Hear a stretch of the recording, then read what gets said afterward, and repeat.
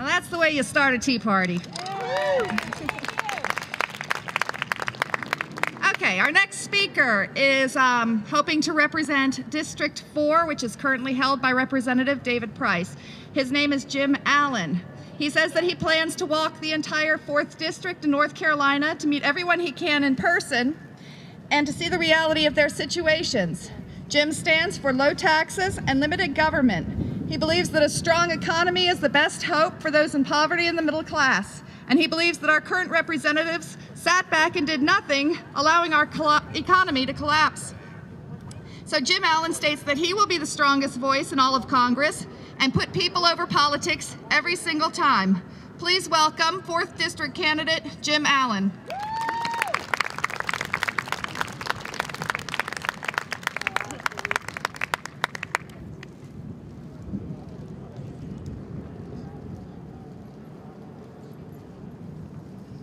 Hello. I hope everybody's good today. We've got some beautiful weather.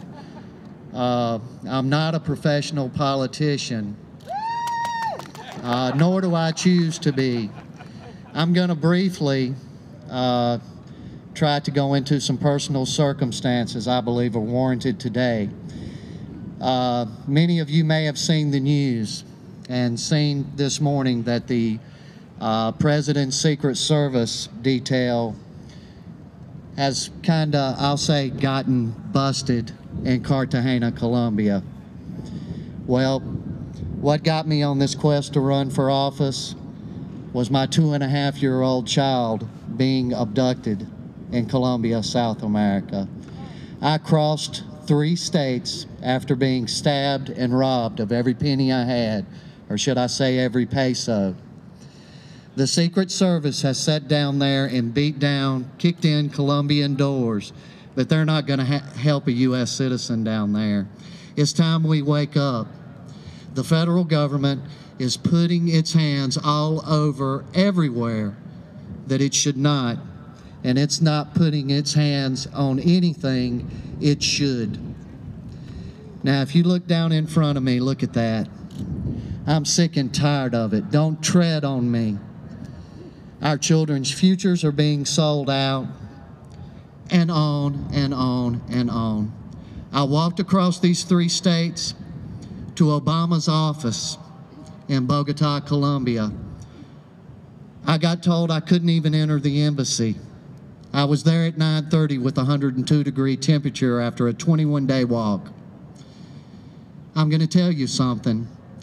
I said, well, you let prostitutes inside of the embassy because, as most of you do not know, this was all over Latin American television at the time, but they would not let a U.S. citizen inside of that embassy.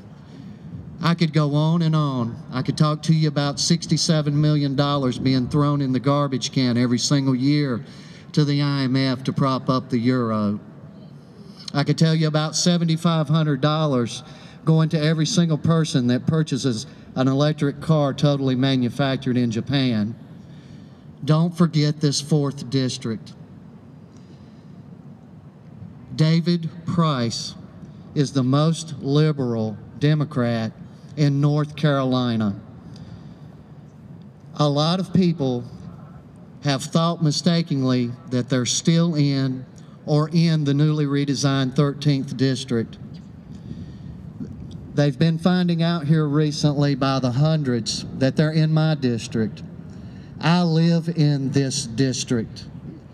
I am being barraged by television commercials, or soon to be television commercials, and radio commercials. $10,000 here, $20,000 there, from a gentleman that doesn't even live in this district. The arrogance has to stop. Congressional seats are not for sale.